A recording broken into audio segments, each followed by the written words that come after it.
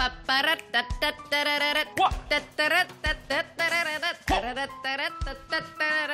this is Bucket List Bistro! Hi guys, I'm Christy, Carlson, and Romano. I'm Brendan Rooney. And this is Bucket List Bistro. We said it twice because it's so nice. We're so happy that you're here in our kitchen and that we're going to bring this amazing dish to you. It comes from Colombia. Hold up. I have been told by people who have lived there that it is pronounced Colombia. Sorry, Colombia. Colombia, not Colombia. Yes. We are making arepas. That's right. We're super excited. Our sister-in-law, her brother's wife, lived there for a very long time, and she made this dish for us one day, and we're like, whoa. Yeah, blew our minds. And from what I'm told by my sister-in-law and my brother, that they are something that are eaten with almost every meal. They're something that's always on the table, but what you can put in them is different. So like in Venezuela, you put meat, but in Colombia, you put what? Veggies? Eggs, I think. Eggs and cheese or something like that, right? First things first, let's make the arepa dough. Yeah, what do we gotta do? So, we've got our warm water, and then we have our pre-cooked milled corn. This is really important that it is pre-cooked. Right. It is not the arepa that they know and love there, unless it is pre-cooked corn. Is this sugar? No, this is salt. Ah, salt. Yeah, it's salt. By the way, Colombia is known to have like beautiful emeralds, which is partly the reason why my sister-in-law worked there. She's an amazing jeweler. She designed our wedding ring. And she also designed a ton of beautiful emerald pieces. That was sort of her specialty. So she was down there, and I just found that so fascinating that they have such beautiful fine stones there. Okay, so we're gonna go ahead and mix the cornmeal with the salt. We're gonna make a well for the water to go into and mix it around. It just helps them combine better. This looks great. So we will let this sit once it is fully combined so that it becomes more of like a dough paste. All right, so now what we're gonna do, we're making like a filling for the arepa. We have seasoned this chicken, and we have chicken stocks. Go ahead and pour this in there. I will tell you who you don't want to piss off: Colombian women. She is tough, she's feisty, and she knows how to salsa. She's tough and feisty. Colombia is the home of salsa. Really? Yes, that's why we salsa'd. I thought we were just being like cheeky. No, Cali is the epicenter of salsa, and it is California? No, it's called Cali. It's one of the main cities, destinations in Colombia. Get out! I'm thinking though that when we go to Colombia, we will definitely be hitting up Cartagena, definitely hitting up the beach. The vibe there is so relaxed and so chill, from what I hear. The food is so beautiful. The year 2072, we're totally gonna go when things are back to normal. Oh man, well, for now we can eat arepas and we can enjoy the tastes of Colombia. We're going there via our minds. All right, so let's put the chicken in. Chicken's going in the pot. I actually really have always wanted to go to Colombia. Colombia. I've always wanted to go to Colombia. Let loose, like think of Sofia Vergara and the way she speaks. Oh, if she's there, I'm going. All right, so that's gonna go ahead and get cooked, and then once that's ready to go, we'll just shred it.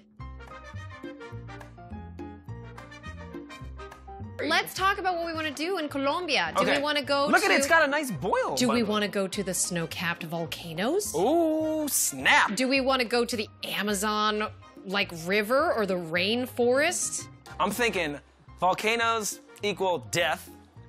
Rainforest equals mosquitoes. This seems like a miss all the way around. You know what's so sad is that before we were parents, we absolutely would have said, Colombia, what's the craziest stuff we could have done? Let's do it. Let's get exciting. And now I'm like, is there a pack and play at the lobby? Now we've got the arepa dough ready to go. We're gonna ball it up. We're gonna do like 8. Go ahead and put the oil in, babe. Guys, this is a bit too small. I thought maybe this would work, but you need to be able to cut in between so that food can go in it, and it's not like it's baking or anything. So we'll go ahead and pan fry these fritters. Pan fry and fritters. Cool. Now we're just gonna let that do its thing. And I think we could take this chicken out in the interim, give it a little shred skaruski. Let's do it. All right. Ha! It's time to get our chicken. Let's shred this sucker. Mmm, yummy. Boom. Now, you are way better at whatever this is than I am. So. I'm gonna give it a shot, but I like this particular fork I use for shredding things in the kitchen. This is gonna get messy. Look at that. It's like that. Look at, we finished doing the chicken. We're just gonna look at these real quick. Bam! Ooh, they look good. Oh, wow, they look perfect. Yeah. It shouldn't take too much longer. While this finishes up, we've got our avocado, lime, mayo, peas, garlic and onion, which we're about to cook here in just a second when these are done. But while we wait, I want to see your best salsa dance. Let's have a little dance off. Fine. Ready? Yeah, you start. Me? Yeah. What? Age before beauty. Okay, give me a little like salsa beat. Is that really your best? Oh, she's talking that junk. All right, Let's see what you got. Your turn. Hey. Oh,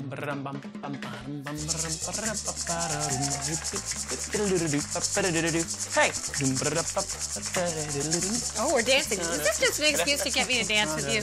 Whoa. Okay, so let's take these off. I think they're ready. Cool. Yeah. I'm just gonna fly them over here. Okay. You love me? Are you?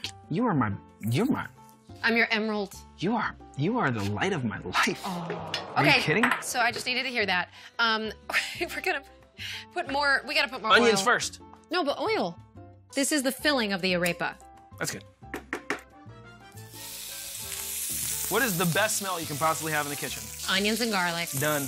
Get the garlic in, huh? Okay, so now that we've got the onions and the garlic doing their thing, we're gonna put the chicken in. Give me that chicken. You ready, baby? All right, chicken. Yeah, let's do it. Oh boy, I am making more of a mess than you usually do, babe. We're gonna mix the rest of the goodies right on in. I'm gonna go ahead and I'm gonna dump in the avocado, so let's mash that up. Can I throw some stuff in? Mm-hmm. Mayo. And some lime. All right. Let's put the peas in now. You don't want to put them in too early because then they will get mashed up. Gentle. Like a gentle folding in of salt. How about a little salt and pepper? Yeah, it looks super tasty and fresh. Kind of very much feels like a beachy kind of food to me. You know, I feel like with the lime and the avocado and the chicken, it's like a really tasty little... beach treat. Yeah. This mixture is called Reina Pepiada, and we're very excited to add it to our little corn fritters. It looks like Pac-Man. Now, you don't want to cut it. You could, I guess, but you don't want to cut it all the way through, right? So that you can you need some room. like a Hot Pocket, like you stuff it. Boom. Okay. Look at that. Cheers. Cheers to Colombia. Mmm. Mmm. Wow. This right here, incredible. That's really good. You gotta make it. You gotta make it at home. Mmm. Oh my goodness. Mm. Oh my gosh, guys, that was so tasty. I'm so looking forward to this trip to Colombia. When we can actually go there safely, it's gonna be so magical. And maybe we will do something adventurous. I don't know. But until then, we have this beautiful recipe that you guys can try at home. Make it, throw on some salsa music, surprise the fam, do something awesome. And then you know what you gotta do? Gotta check out Bucket List Bistro on Taste of Fox. Come on back now. Hey, don't forget your passports. Want to make this dish yourself? Check out the full recipe in the description.